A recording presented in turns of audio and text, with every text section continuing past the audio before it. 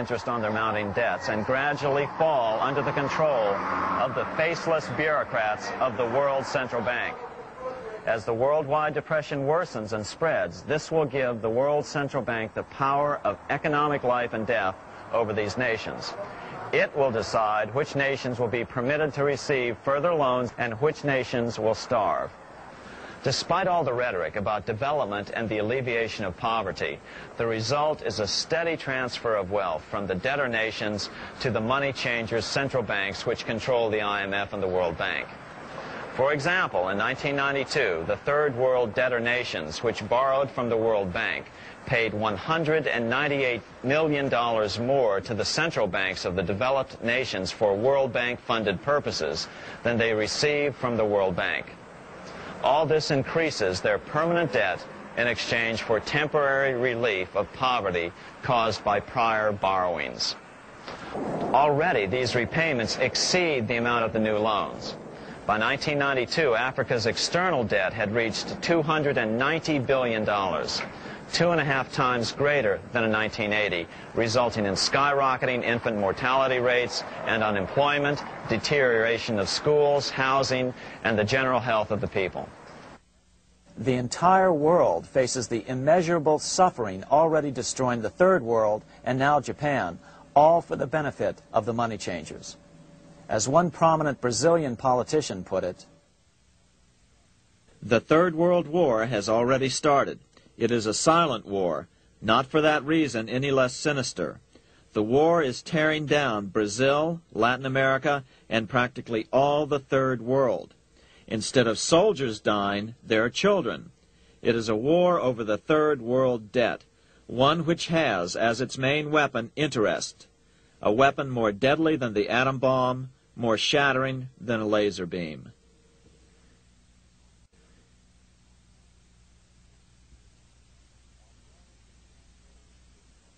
although it would be absurd to ignore the pivotal role played by influential families such as the Rothschilds, the Warburgs, the Schiffs, the Morgans, and the Rockefellers in any review of the history of central banking and fractional banking, keep in mind, by now, central banks and the large commercial banks are up to 3 centuries old and deeply entrenched in the economic life of many nations.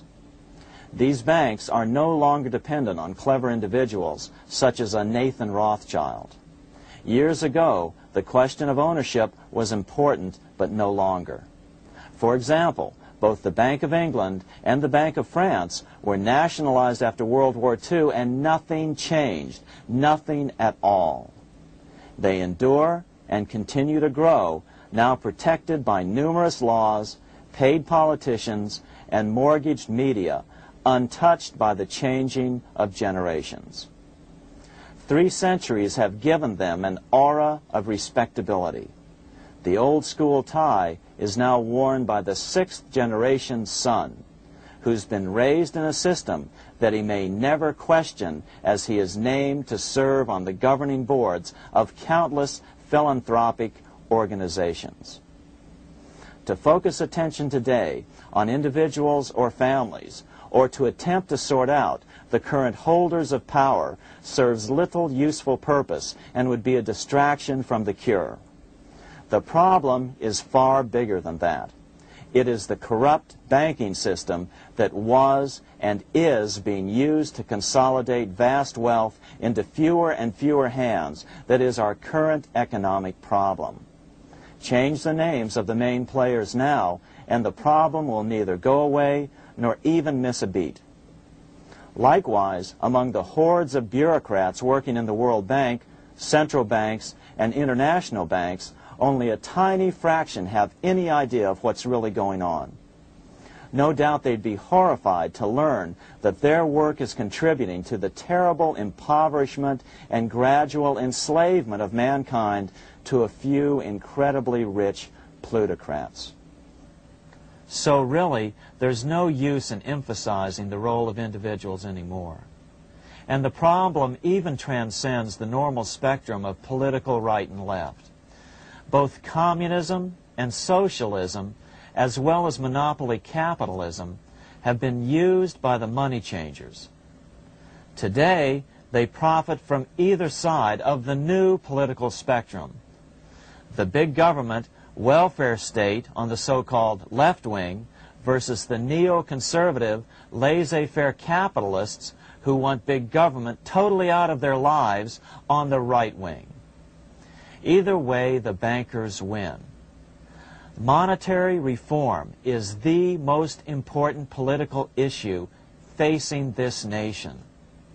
That clarified, let's proceed to the conclusions in the spirit Lincoln declared, with malice towards none, with charity towards all. At the start of this video, we ask a number of troubling questions. Let's be sure we've answered them. What's going on in America today? Why are we over our heads in debt? Why can't the politicians bring debt under control? Why are we over our heads in debt? Because we're laboring under a debt money system that is designed and controlled by private bankers.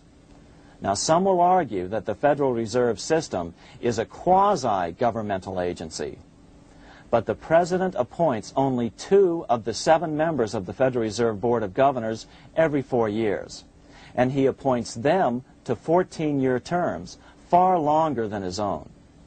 The Senate does confirm those appointments, but the whole truth is that the President wouldn't dare appoint anyone to that board of whom Wall Street does not approve.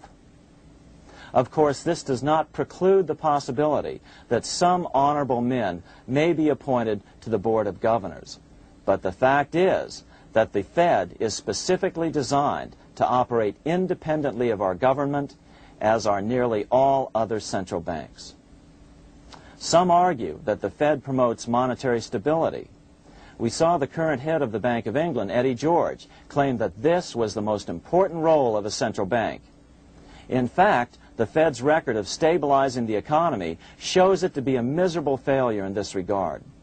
Within the first 25 years of its existence, the Fed caused 3 major economic downturns, including the Great Depression, and for the last 30 years has shepherded the American economy into a period of unprecedented inflation. Again, this is not some wild conspiracy theory. It's a well-known fact among top economists. As Nobel Prize-winning economist Milton Friedman put it, the stock of money, prices, and output was decidedly more unstable after the establishment of the Federal Reserve System than before. The most dramatic period of instability in output was, of course, the period between the 2 wars, which includes the severe monetary contractions of 1920-21, 1929-33, and 1937-38. No other 20-year period in American history contains as many as 3 such severe contractions. This evidence persuades me that at least a third of the price rise during and just after World War I is attributable to the establishment of the Federal Reserve System, and that the severity of each of the major contractions, 1920-21, 1929-33, and 1937-38, is directly attributable to acts of commission and omission by the reserve authorities. Any system which gives so much power and so much discretion to a few men so that mistakes, excusable or not, can have such far-reaching effects is a bad system. It is a bad system to believers in freedom just because it gives a few men such power without any effective check by the body politic. This is the key political argument against an independent central bank. To paraphrase Clemenceau, money is much too serious a matter to be left to the central bankers. We must learn from our history before it is too late. Why can't politicians control the federal debt? Because all our money is created out of debt. Again, it's a debt money system. Our money is created initially by the purchase of U.S. bonds. The public buys bonds like savings bonds, the banks buy bonds, foreigners buy bonds, and when the Fed wants to create more money in the system, it buys bonds, but pays for them with a simple bookkeeping entry which it creates out of nothing. Then this new money, created by the Fed, is multiplied by a factor of 10 by the banks thanks to the fractional reserve principle. So although the banks don't create currency, they do create checkbook money or deposits by making new loans.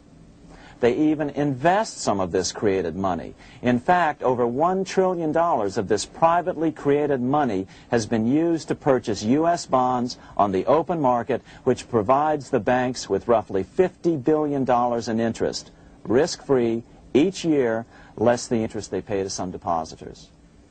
In this way, through fractional reserve lending, banks create over 90% of the money and therefore cause over 90% of our inflation.